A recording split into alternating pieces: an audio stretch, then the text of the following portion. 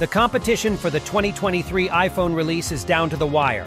In a few hours, the iPhone 15 series will be made public, putting an end to a year's worth of speculations and denials. I'm not sure about you, but I'm pretty impatient. But just because we're getting close to the finish line doesn't mean there won't be any surprises. The sizes and weights mentioned, however, are not quite what would have been anticipated. This is partially due to the anticipation that modern smartphones will be extremely tiny, possibly even getting thinner.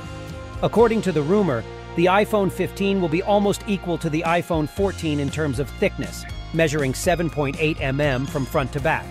Other dimensions are relatively similar to those from the previous year, and the new iPhone weighs 172 g, which is only 1 gram more than the iPhone 14.